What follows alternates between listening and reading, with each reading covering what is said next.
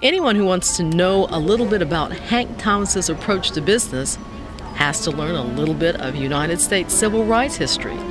Thomas was one of the original 13 freedom bus riders in the 1960s.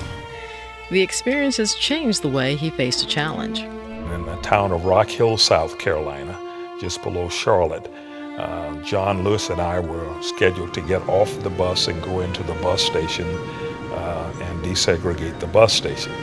As soon as John Lewis got off, he was attacked by a mob, and then I had to get off behind him, and I went into the white-only waiting room.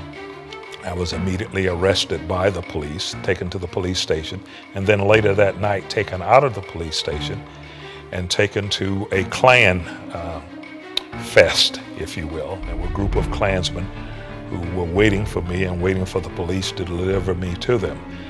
The only way I escaped, I knew I was in pretty good shape athletically, and I was able to outrun them, and at a very opportune time. Hank's ability to make a move at the right time probably saved his life that night.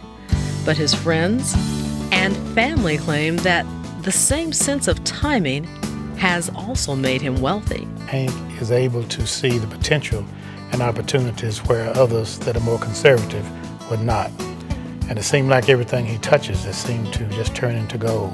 Hank had established himself as a front-running franchisee within the system with many, many accomplishments. I have learned over the years that he has very good instincts. So I tend to follow his instincts, but I don't do it blindly. Hank describes Yvonne as his friend, wife, and business partner.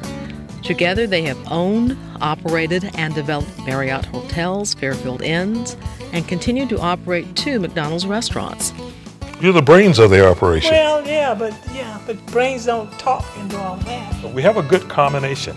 We play off of each other. Yet, if you ask Hank Thomas who inspired him most in his entrepreneurial quest, he'll give you a unique answer.